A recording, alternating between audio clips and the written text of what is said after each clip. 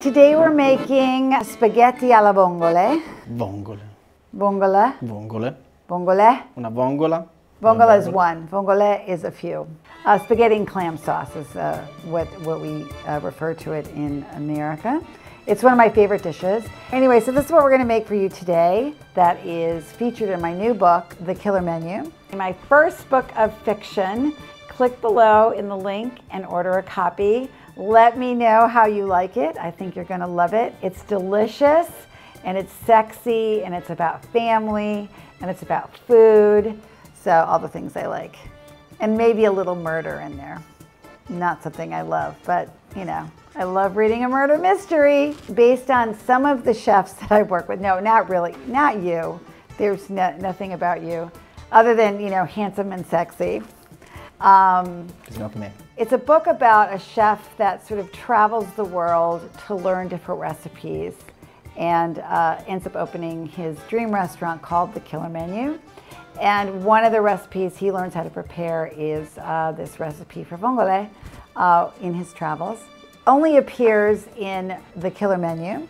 It is not in any of my other cookbooks. Okay, what are we gonna need? Spaghetti, some clams, garlic, parsley. When you're bringing any kind of shellfish home, like clams or mussels or oysters, when the fishmonger or the grocer packages them, they're not closed in plastic. And if they do put them in plastic, it should just be open. That's really important when you're buying clams, oysters, or mussels. Leave the bag open. They're breathing. You don't want to suffocate them. So we're mincing the garlic. So you don't put wine in this recipe? I think you do put wine in this recipe. I do, but you don't. Well, maybe we should add it to the recipe. Let's add it. Absolutely. Okay. We're going to add this to the recipe. We're going to use the Joseph white wine. It's only available if you do a retreat. And then you get to drink as much of it as you like. We've chopped everything, parsley, garlic. So, you know, I love to multitask. So, you know, that pasta pot should be going at this point. All right, are we ready to roll? Mm-hmm. Okay, let's do it. A little bit of olive oil. Shouldn't be too hot because, you know, I hate putting anything garlicky and anything very sizzly because you're going to burn the garlic. It has to be cool, so that's why he's pulling it up off the fire so it doesn't burn, because what you're doing is you're just scenting the olive oil with the garlic. Think it's okay? Yeah, I would do a little bit, just let it a little bit longer and then go for it. I think you're good. I like giving them instruction when I'm drinking a glass of wine.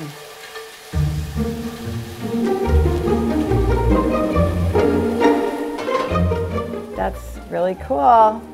We're doing 2 portions right now, just so that you know. The actual portion in the recipe will be more.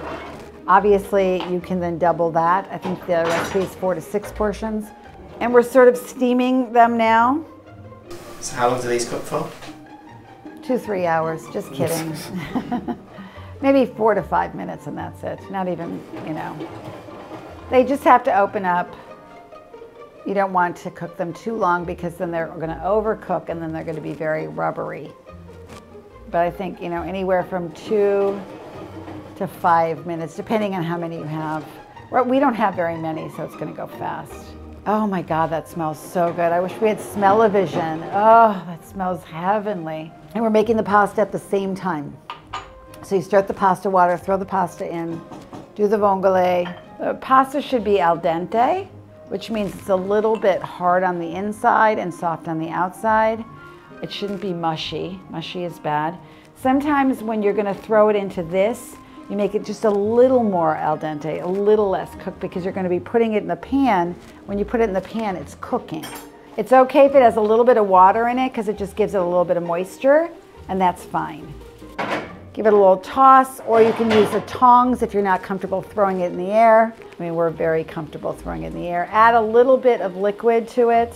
Always add pasta liquid when you're throwing things into a pan with an ingredient. A little bit of salt, yeah?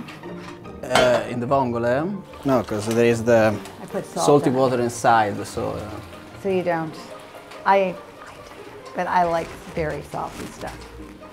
So that's a good tip. So what he's doing now is he's just trying to get like the moisture incorporated And he's just reducing it with the wine and the water to make it a little saucier. I'm like getting really, like my mouth is watering. I'm getting really excited. Then there's the real question, how do you eat vongole? And we're gonna show you that after we plate it up, because I have a specific way that I eat vongole. Parsley would be nice. Should I get the parsley from the garden? Sì. This is not from the garden. Sì. Liar! The way to eat vongole for me, I actually take all these out, I scrape out the clam, I put the clam away. So I have a plate full of clams, not shells, and then I eat it. Is that how you eat it? Okay, so we eat it the same way. Okay, cool. All right, should we taste this puppy? I'm letting him taste it first. What do you think?